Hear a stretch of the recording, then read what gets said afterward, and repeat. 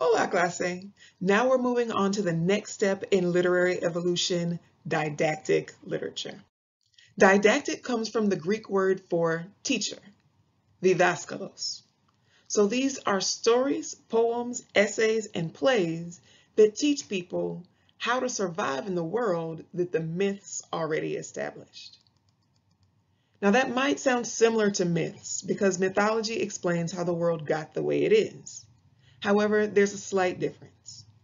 Myths usually focus on the religious or supernatural explanations behind biological or supernatural events. Didactic literature asks, what comes next?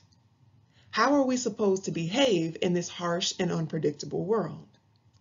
Didactic literature usually focuses on moral or political lessons rather than religious or biological ones. In fact, didactic literature can go against the established religious rules or ignore them altogether. As you read this unit, see how many of the assigned texts ever mention God, goddesses, or gods.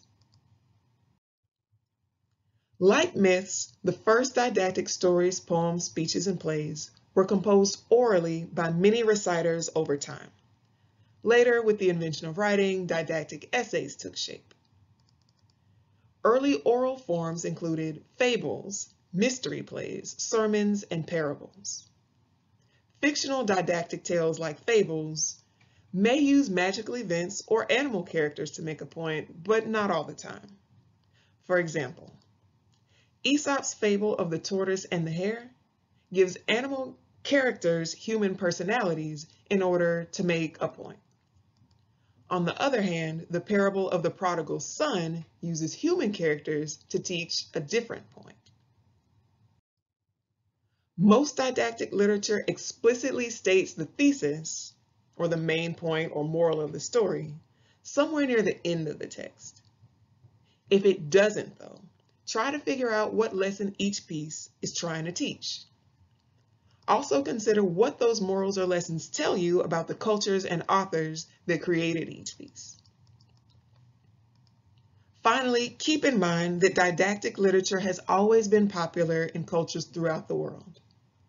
While many people in Western cultures, especially the United States, look down on didactic writing as boring or preachy, that's often based on the idea that art should just exist for art's sake, that art should only be beautiful and decorative.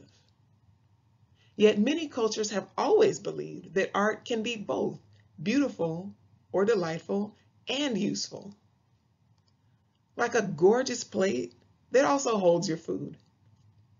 So as you read the didactic words assigned for this unit, consider the beauty, the humor, the joy, and fun contained in each piece. Didactic literature mostly tries to entertain and to instruct, so don't miss the entertainment looking for the instruction.